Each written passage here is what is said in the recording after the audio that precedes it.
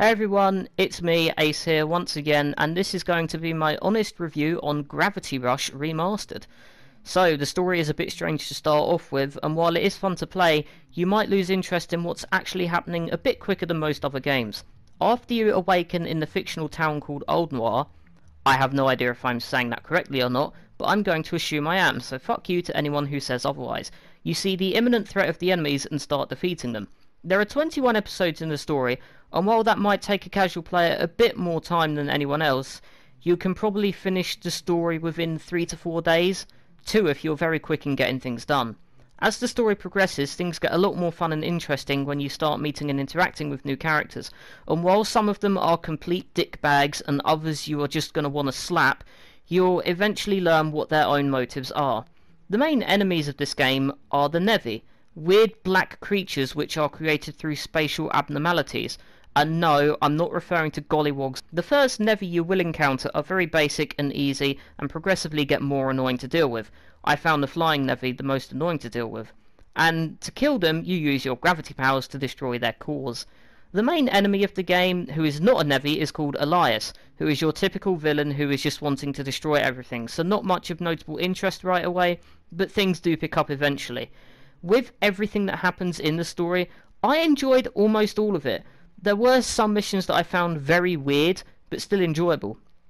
Also, there are DLC packs if you buy this game brand new, and while they aren't part of the main story, they have some nice separate storylines, and you can either choose to complete them or ignore them. I give the story a 7 out of 10. Moving on to gameplay, this is a lot of fun to play and really fun to enjoy. The one annoying thing you have to do is collect precious gems.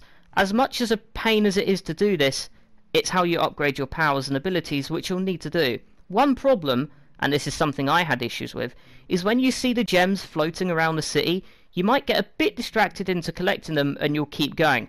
You have to tell those gems to go fuck themselves, as there are challenges around the game that aren't hard and you can get gems from completing them, and the higher medal you get, the more gems you get. Sadly, you can't repeat challenges to get more gems.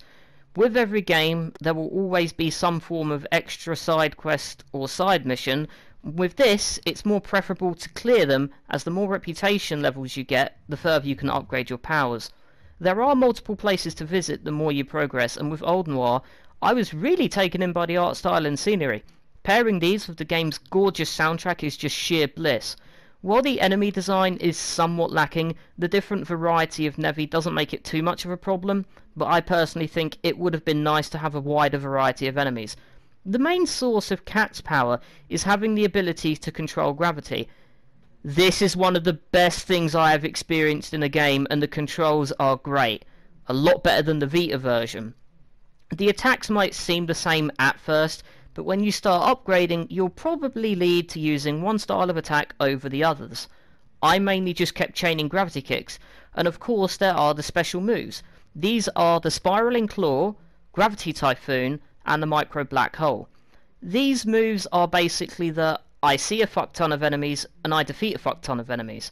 There are several other places to explore when you unlock them, such as the Rift Plains, but these are mainly story related, so there isn't any point to go back when you finish the missions, unless you want to hunt and kill the rare Nevi that appear.